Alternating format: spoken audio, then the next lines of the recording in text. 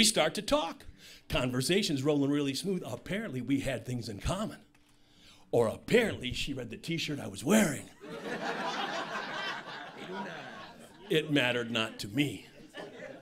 Before you know it, we're at the next airport, the landing airport. Before you know it, we're in baggage claim. I did not check a bag on that flight. I was in baggage claim. She reached into her purse, pulled out her business card, flipped it over, personal digits.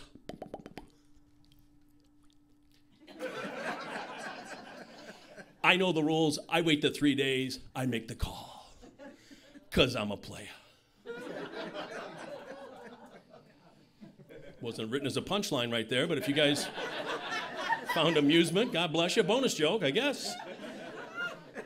A couple days later, I go to pick her up at the appointed time and place for our date. I knock on the door. Who answers? It's this adorable little 9 or 10-year-old girl. And I told her, I said, "You are so cute."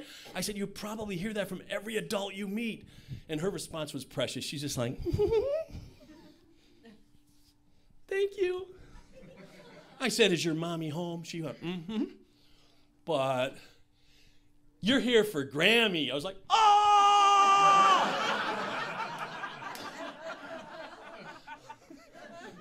I was dating a grand MILF. And it was good. She'd bake me warm cookies.